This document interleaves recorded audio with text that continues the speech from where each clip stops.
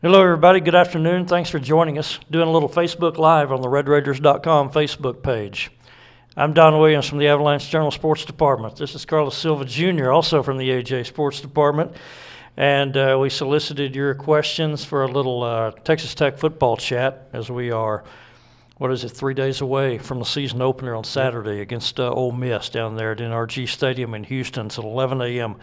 kickoff. And Carlos, we got quite a few questions. Several folks sent me questions, so I guess we'll get started here right away. And actually, some that were sent earlier this week. Red Raiders or Tech released their Week 1 depth chart, and that always is something that piques folks' curiosity. And there were a few guys who did not make the two deep that people were specifically interested in, and Curtis and Ryan both were curious about Lonzo Gilmore, not on the two deep. Well, here's the deal with Lonzo Gilmore. I think the main reason he's not on the two deep is he had knee surgery and shoulder surgery in the off season, and so it's taken him a while to get back. Plus, he's at a position, that defensive end spot, where you have Eli Howard, who's sort of the established starter now.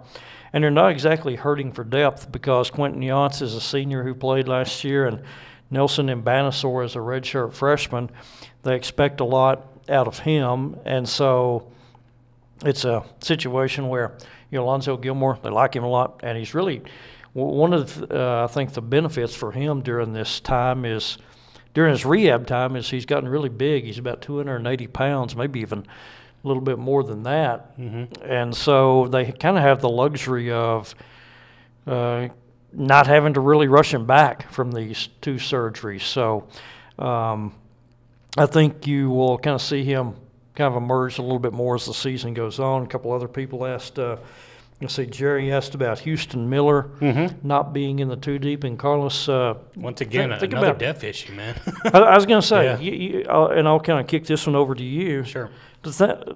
Think about all the people that Texas Tech has at defensive tackle. I mean, you just got so many guys. Start with the names. Yeah, I mean, well, first off, you have to kind of give credit to Mike Thomas last year. He's now with the New York Jets. Certainly a guy that filled up the middle that everyone kind of remembers. But then all of a sudden you got Broderick Washington, who's a guy that's really going to step up. I know you kind of mentioned him. You have the tab right there. He's a guy that's hoping to kind of build off of last year, which was not necessarily a career year, but certainly a breakout year for him. And then you've got, like you said, just some other guys on the defensive line, like an Eli Howard and some other guys. But just in terms of defensive tackle, I know, trying to remember some of the names. Here's the depth chart. I'll help you out there. There you go. You got Preston Gordon, Joseph Wallace. Those were two guys I could not remember. Preston Gordon actually spoke to earlier this week for a Q&A for some of the stuff that we're doing kind of later on. But a transfer from Rice who's really kind of stepped in and really kind of opened the eyes of Coach Kingsbury.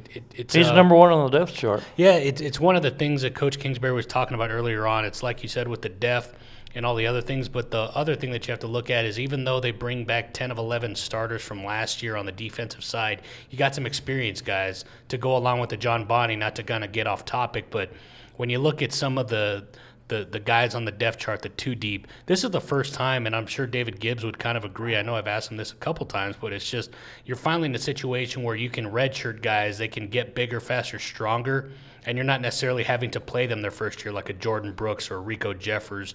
You're kind of throwing them into the fray. Maybe they're getting hurt because they're not ready for the rigors of a 12-game season compared to the high school schedule. Not only that, but then just the other guys that are bigger, faster, and stronger in the Big 12. And I think that's the biggest thing that you're going to take away from this is just you're going to see so many guys rotate in and out, and I think that's what David Gibbs was looking for because you're always going to have a fresh guy going 100% each time. Yeah, and to tie it back into specifically the defensive tackle position and what Miller's battling there is you have really 6 guys who can play that position. You have Broderick Washington, Preston Gordon being the starters. You have Joseph Wallace, a guy that a lot of people are expecting to start and very well could, I think, in the short term. Nick McCann is a guy who's been here starting his third year now. He's in better condition than he's been. He's down to about 295 pounds. And then you have a couple of versatile guys like Nelson Mbanassor that we mentioned a moment ago and Quentin Yance, or a couple other guys who can play defensive tackle. So it's a pretty stacked position. A lot of people are wondering about Mason Reed not being on the two deep. He's another guy that, of course, missed the last 7 games last year with a concussion. Had the symptoms that bothered him for about 3 months, and he really didn't feel the same again until right when the season was ending. I think his situation, the reason he's not on the depth chart, is you have 3 players fighting for two spots on that 2 deep. You have kind of that hybrid fullback tight end position. You have Dante Thompson. I think when it's a tight end or kind of a flexed out receiver, it'll be Dante Thompson. When it's a fullback, it's Tyler Carr from Canadian, who's 270 pounds now. So Mason Reed is I think he'll see a lot of action. He's not in the 2 deep, but I think whoever they listed, you would ask where's so and so with Thompson, Carr, and Reed. One of those guys is not going to be in the 2 deep, and you'll be asking, well, whichever one's left out, you're asking where's so and so. Well, the one thing that we can talk about, I'm sure there were plenty of questions about this, and you can kind of take this question the way you want. I'm pretty sure you know what I'm going to ask, but who's going to start Saturday? I'm sure that was asked a bunch to you as well as to me. And at least from all indications, from what I've seen, just kind of listening to the coaches, I know we spoke about this on the Red Raider podcast, which you can check out, of course, online and all that, but I feel like McLean Carter's kind of your guy. He's got the experience. He did play a little bit against Texas. I know everyone kind of remembers the fact that Nick Shimonek came in that second half and won the game, but he's a guy that will not lose you games. He's going to keep the offense rolling. He's going to keep everything efficient. You have a good running game. You have a good offensive line, and I think that's the important thing is you have this experience on the offensive line. Try and take advantage of it by either running the football, taking the pressure off McLean Carter, who doesn't necessarily have to throw it 35 to 40 times. Maybe you can throw it 25 to 30 times, and those extra times you're running the football and then, of course, getting first downs that way, and more importantly, milking the clock. I think the situation with quarterback is for about 2.5, 3 weeks, something like that. McLean Carter's the guy who's gotten most of the reps, or he's had the reps kind of tilted his way. But I think the situation has been that none of those 3 guys have really stepped out and asserted themselves and seized the job, and that's why even as recently as a week, in the last week or 10 days, I've had a couple of people tell me that even internally that Tech coaches were still not sure last week who they were going to start because a lot of us are kind of concluding that McLean Carter's the guy because he seems to be the one getting the most first team reps. But I've had people tell me that none of the 3 of the guys have really stepped forward and made the case that they are the one that needs to be starting. But I'm kind of with you until we get a clear sign otherwise. I think it's going to be McLean Carter. That leads into, I guess, kind of another question that we got. John asked us, did anybody ever find out if Texas Tech started a left-handed quarterback before the UT game last year? Well, you asked we had that a lot of question. discussion on that about Twitter yesterday, actually. Now, Tech has had 2 left-handed quarterbacks I can remember in my lifetime. One was Sonny Cavazos in the mid-'90s, and Sonny was a backup out of Weslaco High School, but he never started a game. And then in the 70s, and John who asked us the question, pointed out that Tech had Randy Page, a left-handed quarterback, who was here for, I think he was here for a redshirt year and his freshman year in the 70s. And he was a guy who was a good athlete. He came out of Oklahoma City. And in 78, which was his redshirt freshman year, they moved him from quarterback to wide receiver, and he actually led Tech in punt returns and kickoff returns that year. And then he got homesick, and he transferred to the University of Central Oklahoma and just tore it up for the last 3 years for UCO. And he was actually 2 years ago in 2016, he was actually on the ballot for the College Football Hall of Fame. That's how good a college career he had, but not at Texas Tech. And during the time that he was here, he didn't start a game at quarterback, even though he came here as a quarterback. He actually threw 1 pass in that 1978 season. So Matt Dowdy and the Texas Tech SID staff have researched it, and they said as far as they know, at least back to the Southwest Conference era that started in 1960, they don't think that Tech has ever started a left-handed quarterback before McLean Carter last year. Now, as I point out, Tech played 35 years of football before the Southwest Conference era. So, yes. Wow. Eventually so I'm not going to say definitively that they never have, but Tech thinks that McLean Carter was the first one at least from 1960 forward. Well, it's funny you kind of mentioned the quarterback because we finally got our first Facebook Live here, so we're not going to go to previous questions. We'll get to those. Joe Arroyo asked, do you think we'll have a 1,000-yard rusher this year? I'm going to default to you because you know how I feel about this trio. You know, I think it's going to be really close because I think there's a couple of reasons why you could say yes, and one is, as we've talked about kind of at length, this team needs to run the football, needs to run the football to take the pressure off the quarterback and the inexperienced receivers. Okay, and you have those 5 offensive linemen back as starters. So I think I'm going to say yes on this one because now, I think you have. Who do you? I think DeLeon Ward is the guy. Yeah, starter on the depth chart. You know, I had a discussion with somebody in the football building back this summer, and was asking them about, and we were talking about the running backs, and this person told me that they felt DeLeon clearly was the guy who had the higher ceiling between him and Trey King. And, you know, he was a guy who showed some pretty good durability there a couple of years ago. His freshman year, he had those 4 games where he carried the ball at least 20 times and had at least 80 yards rushing. And he's 10 pounds heavier than he was then, maybe even more. He's in the 190 to 195 range. So I think DeLeon Ward, if he stays healthy, will kind of seize that job, and he is listed first on the depth chart. And I think because of the need for Tech to run the football more, and because of Kevin John's track record as an offensive coordinator who has had success in the running game, I think it's going to happen. I think DeLeon Ward will get to 1,000.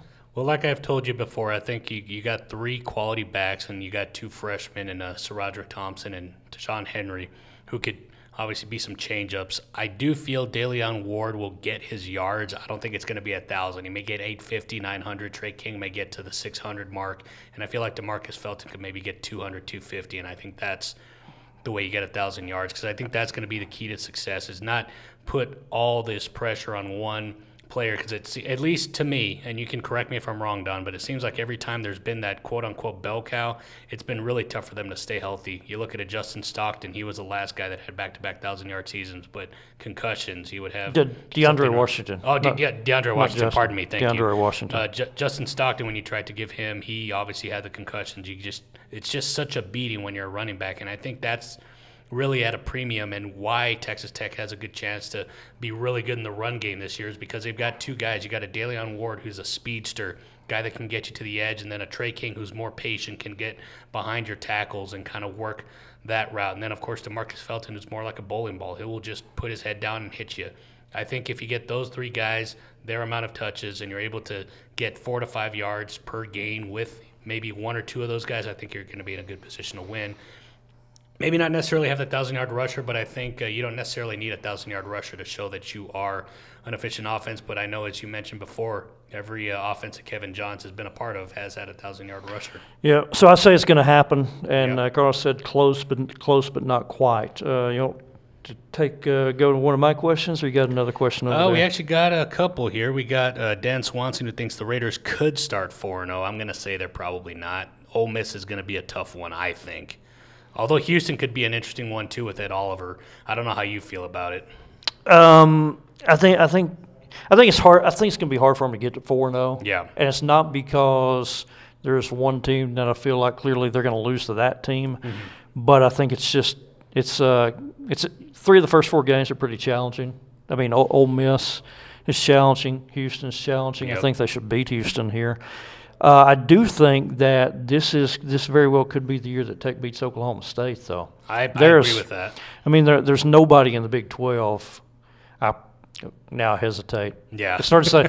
I'll go ahead and say it. There's nobody in the Big 12 that lost more talent than Oklahoma State. They lost a ton of experience. Yes, I mean, third-team All-America quarterback with Mason Rudolph, James Washington, Blitkoff Award winner at wide receiver, and they lost They lost 2 or 3 guys in the offensive line who are real long-term guys for them. They were struggling last year too on the offensive line until they came back. So I mean, they lost 2 safeties who played a ton for them, Trey Flowers and Ramon Richards. Yep.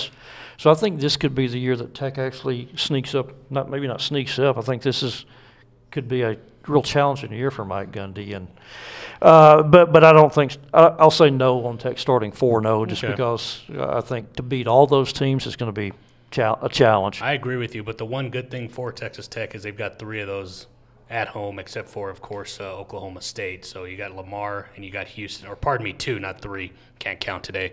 I'm putting Lamar down as a for sure W. I think all the other 3, it's how well do you play. It's kind of toss up, Kind of how well do you play? Agree with that. Connor Davis, if Jashawn Johnson is sitting out this weekend, who will fill in for him? Well, fortunately, I have a paper here that shows Jashawn Johnson and a nice story that Don Williams wrote here. That was a cool photo by Brad Tollison, too. Yes, it was.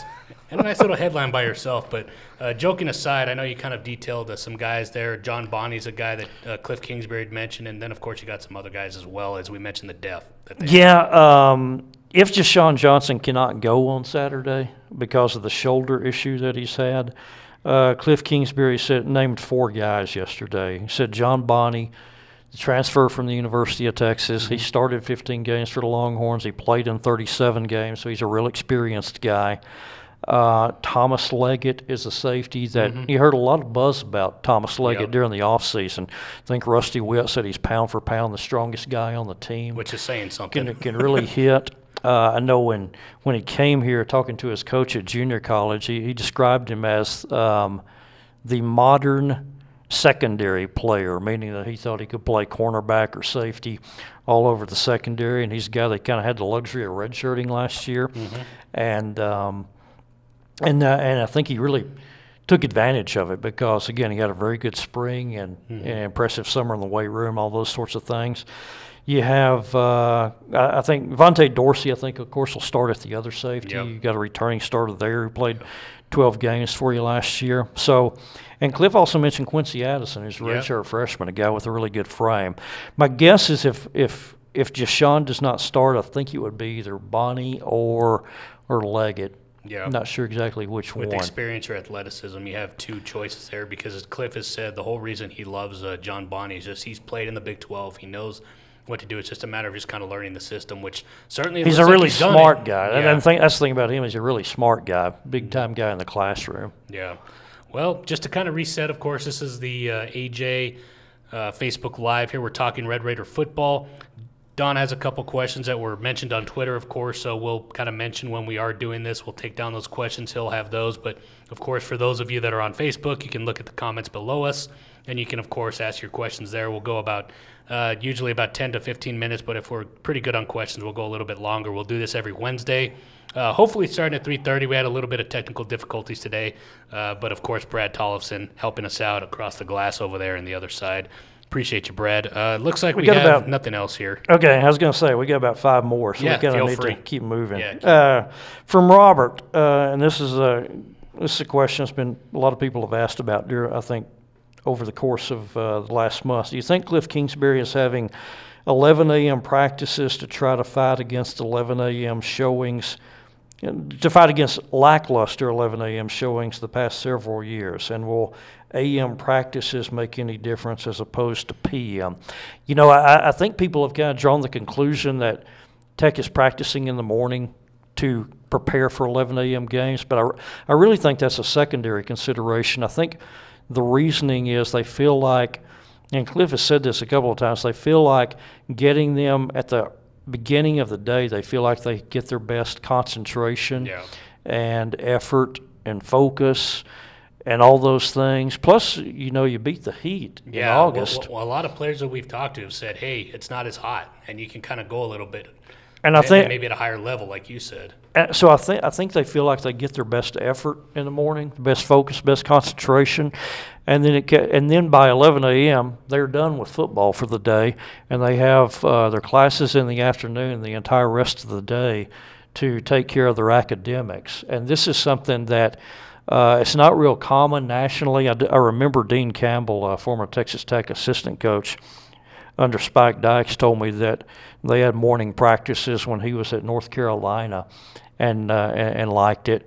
And this is something that Cliff has actually wanted to do in previous years, but this spring was the first time they could get it arranged where all the players on the football team could get all their classes in the afternoon, and they kind of liked how it worked out in the spring, so they're doing it this season. Well, not only that, but then you have the indoor practice facility, which helps you out too. If maybe it's a hotter day, so you got that too. Not sure if you have maybe the same question here. If you do, then obviously we'll try and kill two birds with one stone. But lack of experience at wide receiver a concern to you this year? I think it's a big concern. Yep. Yeah. Because you don't really know who your go-to guy is going to be. I say that. TJ Vasher, I think, should – TJ Vasher is the guy. Though, as you've kind of pointed out, Carlos, the last 4 or 5 years, the leading receiver in a Tech offense typically has been the guy playing Y or the guy playing H. Jadion High is going to be my guy for top receptions this year. Just throwing that out. But that's there. the thing, outside TJ Vasher, and TJ has all the talent in the world, but he also had issues with catching the ball, drops last year. I think he's certainly capable of being a big time guy. He has all Big 12 talent. But other than that, it's I don't think we're not going to know until I mean we can poll 10 media people in town, and we'll get a wide range of answers on who's going to be the other guy besides TJ Vasher. Because although here's the interesting thing when you say that, Don, they have a lot of other options. Well, and that's the thing. I mean, you look at it. Antoine Wesley is an older guy who's played a little bit. Coming off hip surgery. Daquan Bowman is an older guy who's played a little bit. Jadion High is an older guy who's played a little bit. Yep. Zach Austin's an older guy who's played a little bit. A lot of experience. Seth Collins is an older guy who's played a little bit at Oregon State. And then you kind of combine those guys with all the true freshmen that they have at wide receiver, and I really don't have a feel for how this is going to play out. But to answer the question, is it a concern? Yeah, I think it's a big concern. So we'll go with one more here from Facebook to kind of close it out, because I know you and I have some actual work to do today. Oh, I got a couple more I'm going to run down real quick. No, go ahead. Throw it out there. Here's going to be your fun one. The all top two, or the all, is it too early, top 25 defense this year? No, and only because you're playing in the Big 12 and you just don't really have top 25 defenses in the Big 12. Although I will say this, there are a lot of new quarterbacks this year. There are a lot of new quarterbacks this year, and I think that's a benefit to Tech because of all the experience that you have on defense. To jump into the top 25 would take a quantum leap. Now, I will say top 50. I think that's. I think even that is hard. And again, I don't think that's an indictment of the defense or the personnel. I think that's just the nature of playing football in the Big 12 because the way the offenses are. I mean, you look at it most years, most of the Big 12 defenses, nearly all the Big 12 defenses most years are 75 and lower. Because you're giving up about, I remember you looked this up, I think it's 20 a game, is that right? 20 to 25 a game? Well, last year Tech, let me go back. 2 years ago and 3 years ago, Tech gave up 43 points a game. Last year they cut it to 32 points a game. And so I've asked people, what's a kind of a realistic expectation? You cut it from 43 to 32 last year. How much lower can it go this year? I asked Kirby Hoka that last week, and Kirby kind of thinks about it, and he's like, 24? Yeah. Which I think that if they cut their average points per game allowed to 24, that would be fantastic in this conference. Yeah. Well, that's the last one from me. So if you want to kind of kill the last 2 or 3 or whatever you got, I say we call that a day, Don. Let's see. We got a bunch of them. We had a question. Like 12 of them. Where was it here? Once again, we appreciate y'all watching. This is another edition of the AJ Red Raider Football Facebook Live. As you can tell, it's live, so we're kind of looking for questions here. But you can always give us some comments and questions here below. We're going to do this every Wednesday around 3:30 or so. Give it about maybe 20 minutes or so, depending on how many questions. And it looks like Don finally found the question. Okay, I'm going to combine two here. Brandon asked, is Myler Royals redshirting this year? Short answer, no. That's actually a good question. And James asked, who are some of the players expected to redshirt? And this one's a little tricky because you got that new rule. You got the new rule now. Game rule. every player, any player can play is up to 4 games in the season and retain their red shirt. Now, used to, always in the past, if you played 1 snap in 1 game, You're done. You're done, Yeah. and the only way that you could get that year back would be if you suffered a season-ending injury in the first 30% of the games. Yeah, it was like 30. So you had to get hurt. You had to suffer a season-ending injury in week 3 or week 4 to be able to get that year back. Now, new NCAA legislation passed allows anybody to play up to 4 games. You can play in 4 games at any point in the season and retain your red shirt. So you can see some freshmen run out there and play in 3 or 4 games, and they'll still be red shirt freshmen next year. So it kind of broke it down. Players expected to redshirt. I don't think there's any reason for any of your freshman offensive line to play. Yeah. So I'm ruling out Troy Bradshaw, Clayton Franks, DeMarcus Marshall, Hakeem White, and Weston Wright. I don't think any of those guys play this year, nor do they need to. Defensive linemen, same thing there. With the experience that you have on defensive line, which we talked about earlier in the show. Just overall defense. Yeah, I don't think there's any reason for Jalen Hutchings or John Scott to play. Linebacker, same thing with Patrick Curley because you have about 5 experienced linebackers. I think the real interesting one is going to be wide receiver, and we talked about there's mega opportunity for freshman wide receivers to step in and play, and you have a bunch of them. You have Gashawn Carter, who's in the 2 deep. Then you have Myler Royals, Eric Ezukama, Caden Leggett, a freshman walk-on, who people can't believe he's a walk-on because he had huge numbers at Georgetown High School, and Tech thinks he's a steal.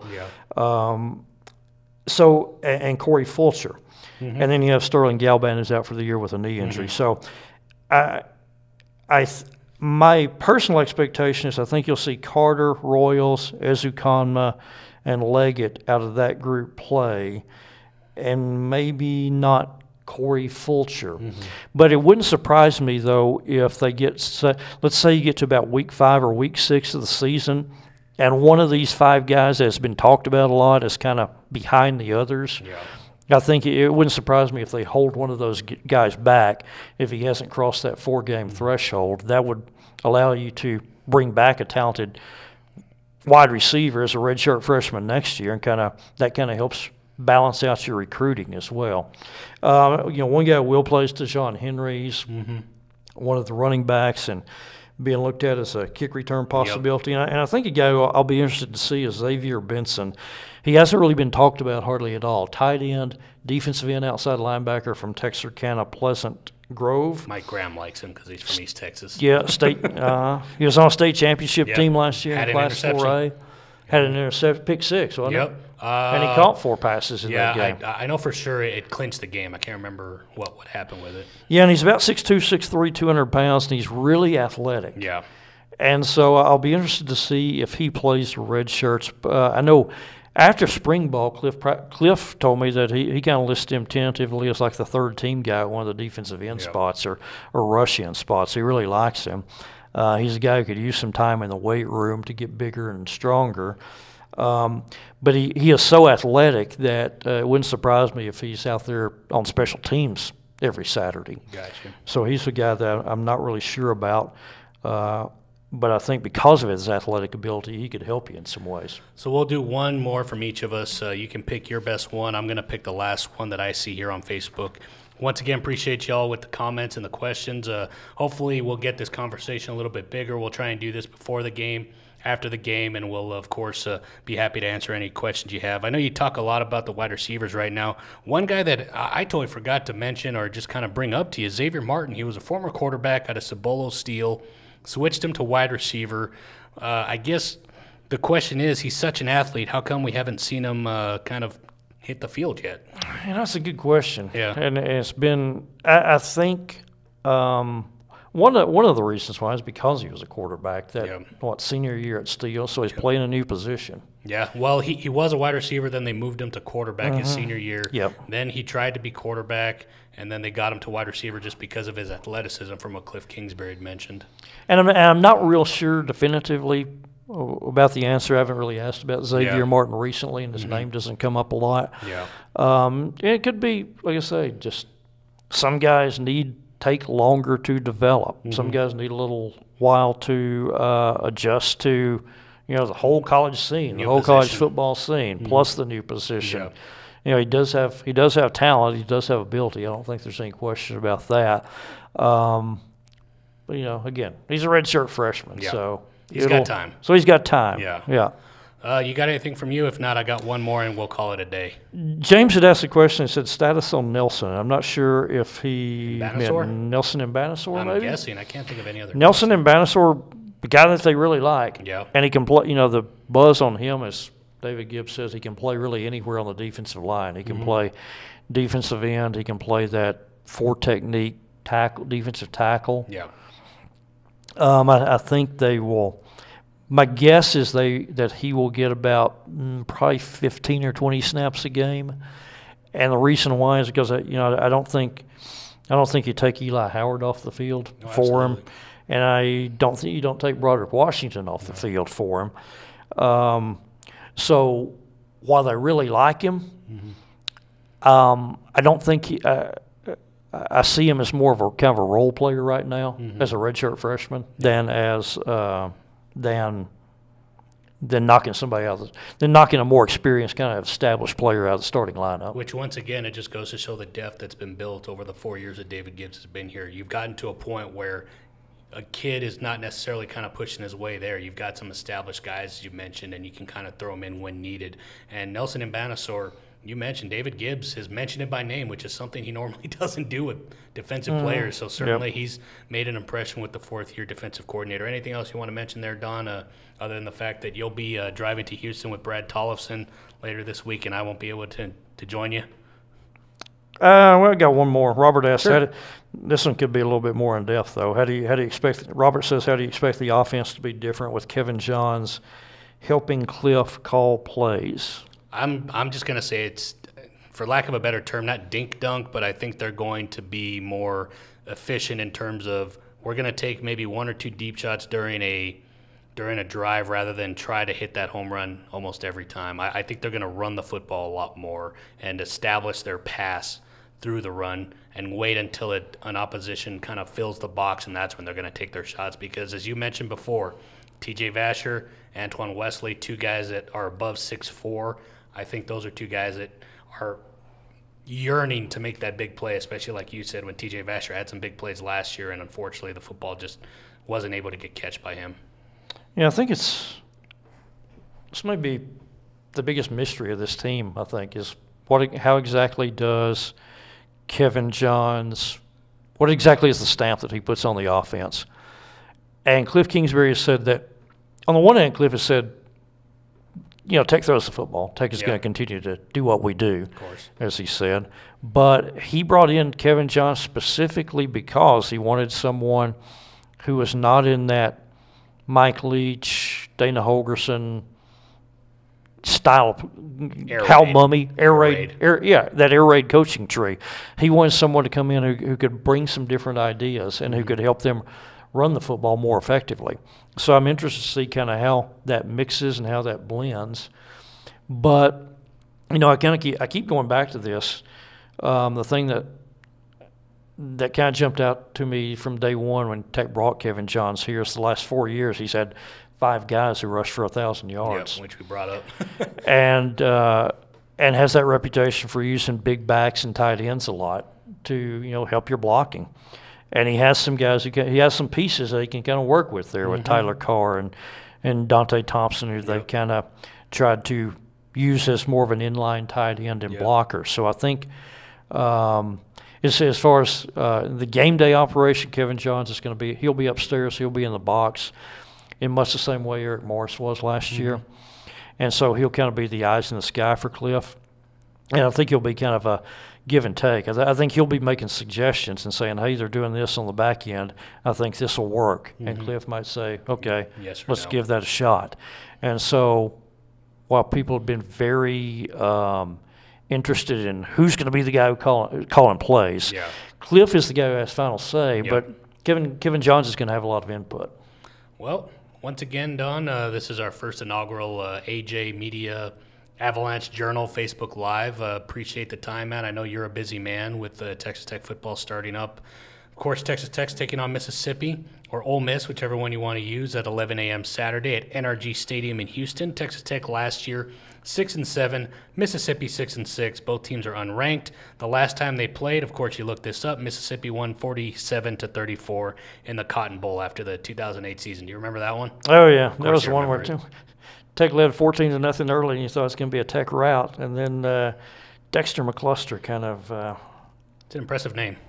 Dexter McCluster put a whipping on the Red Raiders, unfortunately, that day in the Cotton Bowl. Well, we'll see if Texas Tech is able to do a different deal this time when they play an SEC team. Of course, you can check out all the coverage on RedRaiders.com and LubbockOnline.com. You can follow Don Williams at AJ_Don Williams. I'm Carlos Silva, the sports editor here at the Lubbock Avalanche-Journal. For Don Williams, we appreciate you watching our first AJ Media Facebook Live here talking about Red Raider football. We'll talk to you later this week.